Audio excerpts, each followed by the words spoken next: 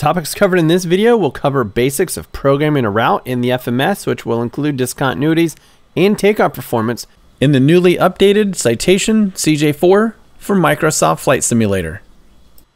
The first step in preparing the FMS is ensuring the active database is current. This one is, otherwise the text would be yellow. We also need to initialize the position. To do that, we can select Set Position to GNSS here, and that will clear the message and set the position of the FMS. Pressing this flight plan selection in the bottom right corner will conveniently take us to the flight plan page to enter this route, which is a nice shortcut, but also you can get to this page by pressing the flight plan button here. Start by entering the departure point, Teterboro. That gets put into the scratch pad and then placed under the origin by hitting the top left button known as L1. Next, we'll type in the destination, KMDW or Chicago Midway. That'll go into the scratch pad and then be placed on the top right under destination. And now 620 appears, showing the direct distance in nautical miles from Teterboro to Chicago Midway. We now need to tell the FMS how we're going to get to Chicago. We need to enter Newell intersection in the two-way point here. You may have noticed the Route 6 departure was skipped. That's because that departure procedure cannot be added from this page. So after Newell is entered, we want to press the next button to go to the next page of the flight plan and enter the rest of the points. After Newell is a jet route, J60.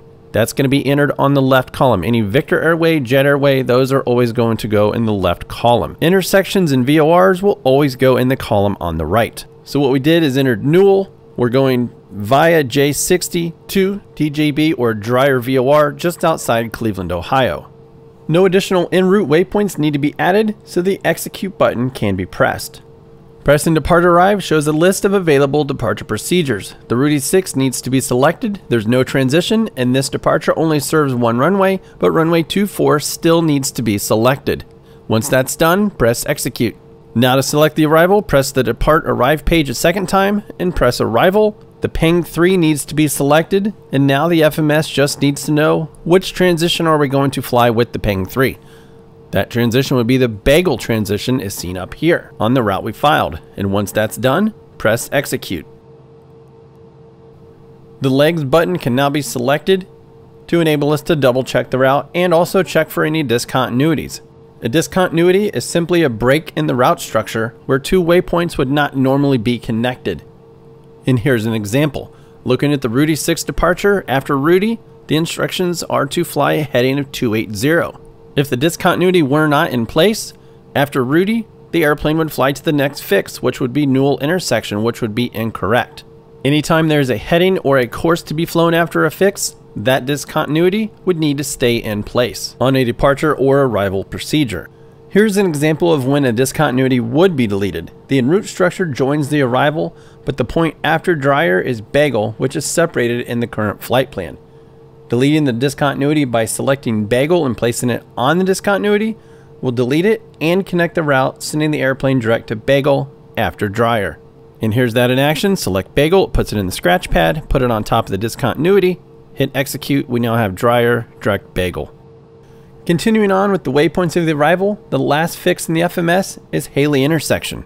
Looking at the arrival, the last fix is not Haley intersection, but it can be seen here. Just as transitions were selected on the arrival, another transition needs to be selected on the arrival in the form of a runway. Many arrivals are runway specific after a certain fix, just as the Ping 3 arrival is into Chicago Midway. Many times the landing runway won't be known until the aircraft is closer to the destination. But once the runway is known, it can be entered in the FMS and only then will the remaining fixes be displayed. Pressing Depart Arrive twice, we will be taken to the arrival page where we can select the approach to be used in this example, which is the ILS approach to runway 4 right. I went ahead and selected vectors, which means we expect ATC to give headings to intercept the final approach course for ILS 4 right. Now the waypoints after Haley, which are Ulsick, Tinley, and Cutler, have been added. A discontinuity was also brought up after Cutler. After Cutler, the course to be flown is 278 degrees. That course would be flown until ATC gives something different, so that discontinuity would need to stay in place. While flying en route, let's pretend ATC gives us direct to a fix. There are two ways to go direct. One is press the direct key, select a fix, press Execute. The second method is to select a fix. That places it in the scratch pad. Put it where you see the magenta and press Execute. Newell will turn magenta, and also Newell can be seen on the primary flight display over on the left. Those are the basics of programming a route into the FMS. To get the FMS completely ready for takeoff, the next and final thing we need to do is enter some performance information and calculate V-speeds. Luckily, that's a very easy task with this FMS. Here are the pieces of information from the ATIS broadcast that will be used in our calculations for this example. To get to the perf menu, press the perf key. On this page, press perf init, and then we're just going to enter the information about the airplane right now. The first thing entered is going to be the weight. Passengers and cargo can be entered individually, or you can just put the total weight under cargo. It makes no difference. 40,000 feet will be our cruising altitude. It's going to be flight level 400. You can simply type F as in Foxtrot and 400 and then place that under cruise altitude. Next, press the button beside takeoff to input weather information. The first piece of information we're going to enter is the wind. 290 at 3 knots. The slant is required between the wind direction and wind speed. The temperature is +8. You can see how that's being entered, but if the temperature were -8, you would hit the minus sign down here and then 8, and then place that information on the outside air temperature field. The altimeter setting can be entered by using the baro knob. That will also change the display on the FMS, or it can be typed in manually. But if it's typed manually and entered, the altimeter setting will stay and no longer change when the baro knob is adjusted. And you'll notice in the top left corner, RW or runway 24. When the departure was selected, we also selected a runway that was runway 24, and that's why runway 24 is in that space. Pressing the next key moves to page 2 of performance. Selections for engine anti-ice and flap settings for takeoff can be made. These selections will affect takeoff performance, and the numbers do change when each selection is made. Pressing the send key will display the numbers on the primary flight display up here, and the numbers will also be placed on the airspeed tape, which allows the numbers to easily be read on the takeoff roll.